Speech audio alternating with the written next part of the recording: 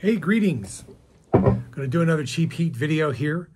Going to feature the music of Switzerland. And the reason why I'm doing this, there's a reason. There's plenty of good cheap heat from Switzerland, but there's a reason why I'm doing this. My friend Olaf from Switzerland sent me a care package of cheap heat from Switzerland. Some of it from Switzerland, some of it not. But anyway, Olaf, I felt like I owed this to you. I'm going to talk about the music of Switzerland. Mostly jazz, a little bit of prog. It was actually kind of challenging finding cheap records from Switzerland. It was not straightforward. I'm going to straighten out the camera here. I'm going to try to anyway. Oh, there we go. Look at that. Now it's falling. All right. The cheap heat of Switzerland for Olaf. Thank you, Olaf. You sent me a care package. You know who you are. You're a fan of these ridiculous videos, and but you're not a ridiculous person. You are a good person. And thank you. This is my way of showing my appreciation. Anyway, Olaf just out of the blue said, "Hey, you said you didn't have an album, and I have this, and can I send it to you?" And by golly, he did, along with a bunch of other great stuff, including some John Zorn CDs that I've been looking for forever. And so thank you, Olaf. And this is my way of thanking Olaf from Switzerland. I'm going to do a cheap heat from Switzerland. So let's get down to it. What we're listening to, and this is mostly jazz, a little bit of prog, but mostly jazz. A lot of collectible albums from Switzerland. A lot of collectible, mostly progressive rock albums from Switzerland is what I found. But there is some cheap goodness coming from there. So without any further ado, here's what we're listening to: Spiro Giacopuzzi, and this is a drummer, Rito Giacopuzzi, and a guitarist, Laszlo Spiro, and they have American piano player Art Lande aboard, as well as Dusan Prusak on bass. Anyway, it's a really cool record. Kind of crosses the borders between fusion and free jazz and modal, sort of modern jazz. I like this record a lot. I got it from Cadence North Country back in the day. It remains cheap. It's a pretty cool record, and it's on a fairly cool label. A lot of really good music on this Plainisphare label, also Swiss-based. Unfortunately, most of the Plainisphare records I have are not cheap, but this one is Spiro Giacopuzzi, and the record is called, it doesn't have a title, it's called Frontal. Anyway, that's what we're listening to. Walter Hoffman on saxophone also. All right, so there's several artists responsible for a great deal of cheap heat coming out of Switzerland. So I'm going to talk about all their records. The main guy is George Gruntz. George Gruntz. I always love just saying that, George Gruntz. Anyway, he passed away a few years ago, but he is possibly Switzerland's premier jazz artist. An amazing keyboard player, amazing advocate for the music. I believe he was had clubs. He had put on festivals. I mean, he did it all. Recorded a string of records for MPS Saba, the great German label. Most of those are fairly expensive. Some of them are very forward-looking, boundary-pushing sort of music. But he did a number of, he had a fusion phase, and he did a number of really interesting sort of jazz rock fusion records, some of which are still really cheap. This one, Eternal Baroque, is a good example. It's got Kurt Kress on drums and a bunch of really great players. Joe Farrell, Eddie Daniels, who lives here in Santa Fe. Hi, Eddie. And Wolfgang Schmidt on bass. So it's got Passport guys on it. It's kind of cheesy, but it's kind of fun. It's the kind of record that the DJ sampler crowd would really dig because of Kurt Kress's drums, I think. But it's kind of a cool record. I was always surprised that this is still really cheap. I've had several copies of this. But yeah, there's some definite cheesy moments. It's all cover versions. They do a lot of sort of, they do an eclectic mix of jazz standards and rock tunes and also classical music. You know, Yeah, it's just an unusual record that you can get for next to nothing. Lots of electric keyboards. I like it a lot. Kind of reminds me of Focus in places. In other places, it's very cheesy and silly, but still a fun record. Gruntz also fronted a band called Piano Conclave. They recorded 2 records, one on MPS, which is really expensive, and then this one, which is inexplicably very cheap. It's just as good. So listen to the lineup. Gordon Beck, Jasper Vantoff, Fritz Power, Marshall Solal, Joachim Kuhn, and George Gruntz. So 6 piano players playing, and it's very orchestral, as you might imagine. The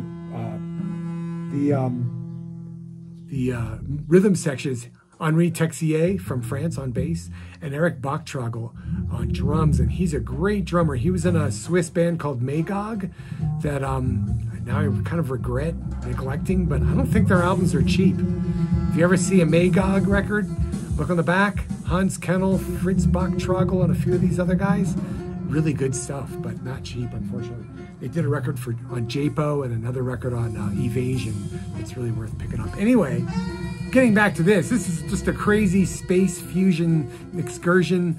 Mini Moogs, ARP 2600s, Fender Rhodes, just all kinds of harpsichords, pianos, just nutty with the keyboards. I really like this record, and for some reason this one's really cheap.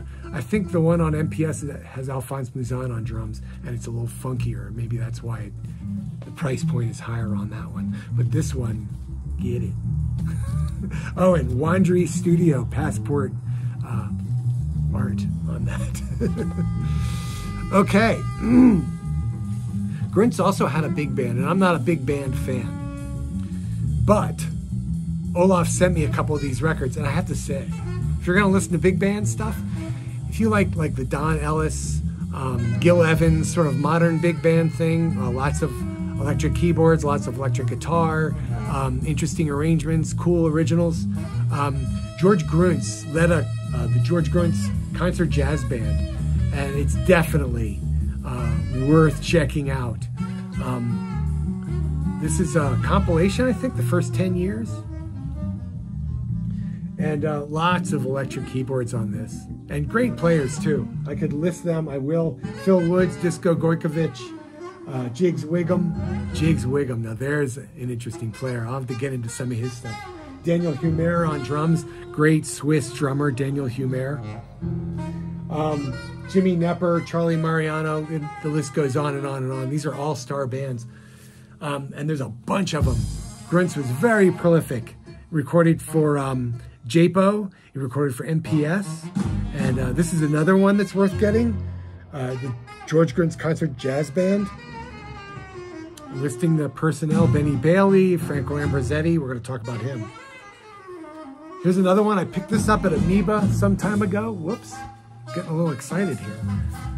Got this from Amoeba, this is on ECM or JAPO, I can't remember which. Anyway, this is 83. Theater, also very good, very, very good. If you're amenable to big band at all, those are great records, all of them. George Gruntz Concert Jazz Band.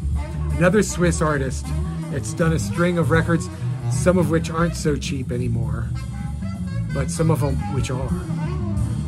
Is Franco Ambrosetti. Now I've got several CDs by him. He's remained active well into his 80s. I don't know if he's still playing. This is called Movies, and I love this record. It's so good. He does movie themes on this. Franco Ambrosetti is a flugelhorn and trumpet player. Very interesting guy too. His dad is a wealthy person and also played music, and there's videos of them both playing, you know, fronting like a band with Kenny Clark and people like that in it. So it's interesting. It's an interesting history. He's also got a brother, Flavio, who plays keyboards. This record, however, listen to this crazy lineup. Franco Ambrosetti on trumpet and flugelhorn. John Schofield on guitar. That's why I bought it. Jerry Allen on piano and synthesizers.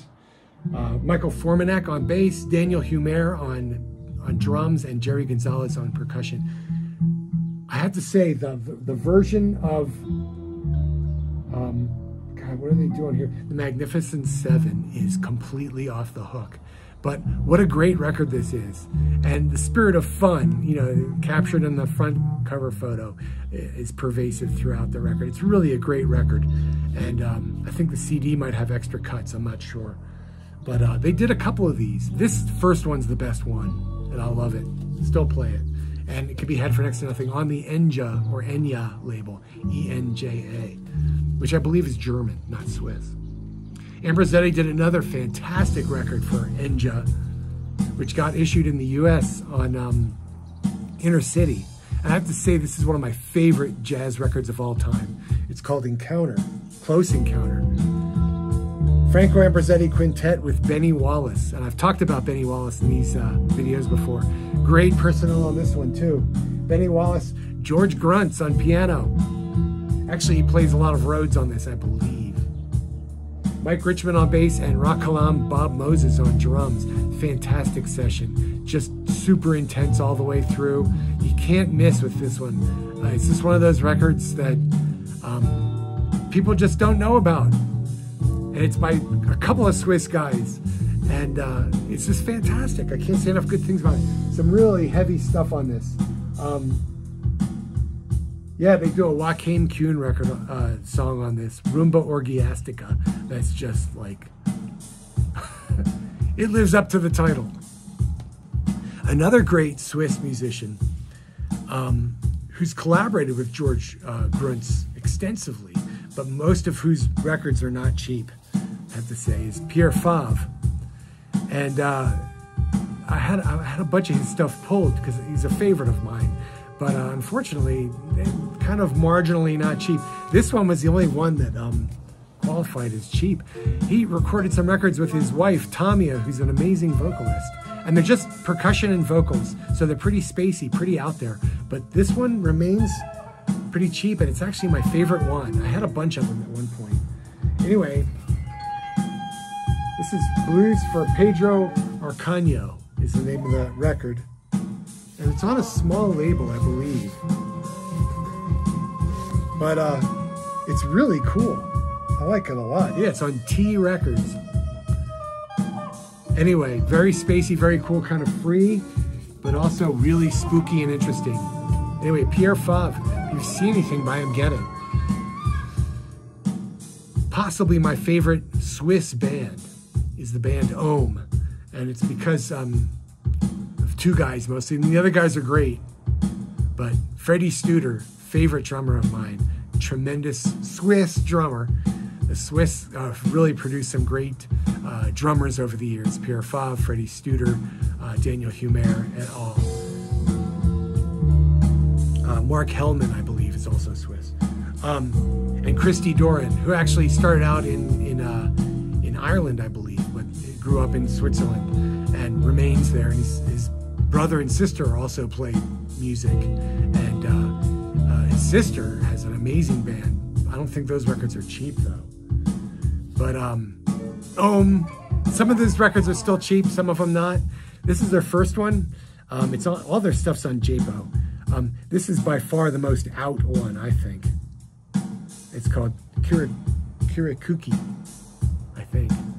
Anyway, cool record. This is my favorite. It's got a real volcanic sort of Mahavishnu-like energy to it. If you ever see this, and this is fairly, even though it's an import, it was fairly well distributed in the US. Really, really, really worth getting. If you like heavy guitar, jazz rock, it's killing. Saxophone player is Urs Liemgruber. He's still around, he's still doing stuff. So is Christy Doran. And bassist Bobby Burry, also still around, still doing stuff. Anyway, Roshanaha is the name of this record. Tremendous, volcanic, Mahavishnu-like, killing jazz rock with sort of a free jazz edge. Follow up to that, they recorded a record with Damum Ramau, who had just been released from Weather Report. This is a little funkier, a little bit more laid back, a little bit more trancey, I would even say. Also well distributed in the US and probably the cheapest of all the Ohm records. There's been several groups called Ohm, by the way. There's a Spanish group, there's a US group called Ohm. I bet you there's many DJs named DJ Ohm or Ohm. No H, just OM. There's a great group called OHM, Ohm, as in the unit of resistance. But this is the Swiss group Ohm. Again, with the core personnel remained intact and stable over the years. Again, a little bit more funky, a little less crazed than Rausch and Aha. And I think this is their final record, Cerberus. Now, this has got a very strange track on it. It's almost like a environmental recording that takes up a good chunk of side 2. But the rest of it gets back into the jazz rock kind of sound, and I like it a lot. This one's a little harder to track down, might be a little bit more expensive. The cheapest are the ones with Dom Umramal and Rausch and Aha on it. But the first one and the last one, a little bit more expensive. None of them ever came out in the US, all imports, but all fairly well distributed because they're on JAPO. Anyway, this is a really cool record. I like it a lot. A lot of prog coming out of Switzerland. And my favorite prog record from Switzerland has the Swiss keyboard player Patrick Moraz on it, called Main Horse. He later on joined Yes and then the Moody Blues. And he was in a band called Refugee as well. So if you like prog, lots of Swiss prog out there. This is really cheap in its American form. It was released on Passport in the US. The import's tough, and it's got more music on it. It's got an extra track that's listed in the track listing in the US copy, but does not appear. And it's actually worth going out of your way to try to track down the import. That said, at the price point, it's worth just getting the US copy on Passport. It's a really cool, heavy prog record, sort of like a more proggy version of Deep Purple. Definitely rocks out, and some crazy keyboards on it. Great drumming, actually, too. Anyway, Main Horse, really cool Swiss progressive rock band. Here's some lesser known Swiss stuff that I've got to mention because it's so good. This is a band prosaically called Fusion, and their only album, Transfusion, is still pretty cheap. It's from the early 80s, and it's guitar, bass,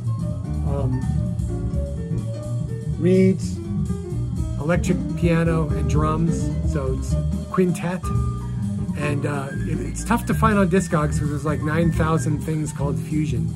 But if you look up the bass player's name, Rollo Studer, S-T-U-D-E-R, if you look him up, you'll get this. And this has orchestral backing to it. It's like it was like a commissioned piece, and they got it on record, and it's absolutely wonderful. Really nice, sort of post-Mahavishnu inspired jazz rock. I like it a lot. It's a really great record. Most of these guys I had never heard of before, and they also recorded a record aside on a radio special.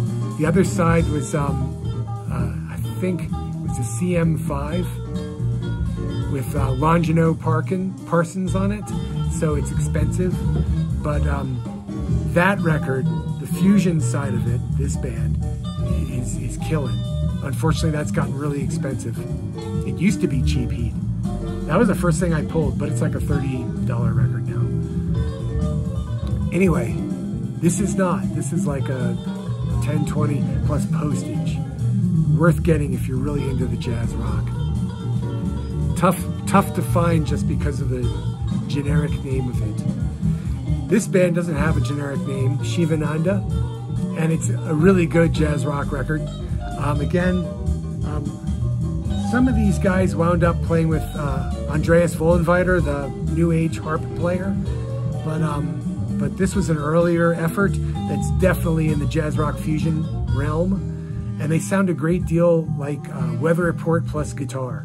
If that's your wheelhouse, you got to get this. They did a couple of records. This is just their first one, called Cross Now.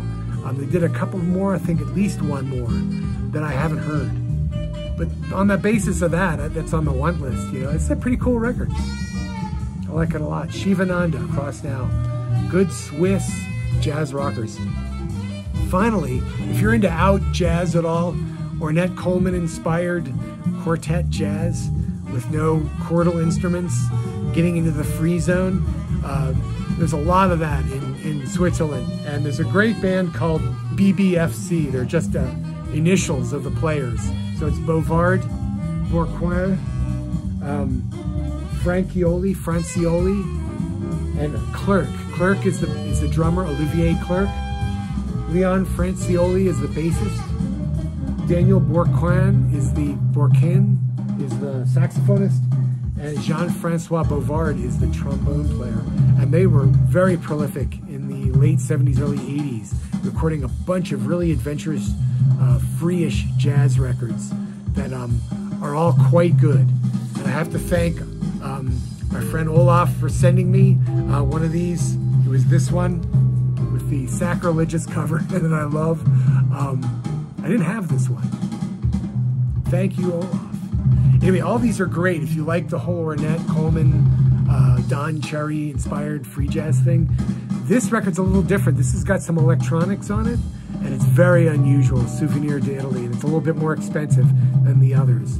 But none of these came out in the States. They're all imports, but all worth getting. The live one's really good. But if you have an inclination towards free jazz, definitely check these guys out. Some really adventurous, cool, and somewhat difficult music. You know, I've been asked to turn these off, especially this one. Anyway, Switzerland, get into it. Some good stuff, some good cheap stuff out of Switzerland. And I hope you enjoyed this, and be well.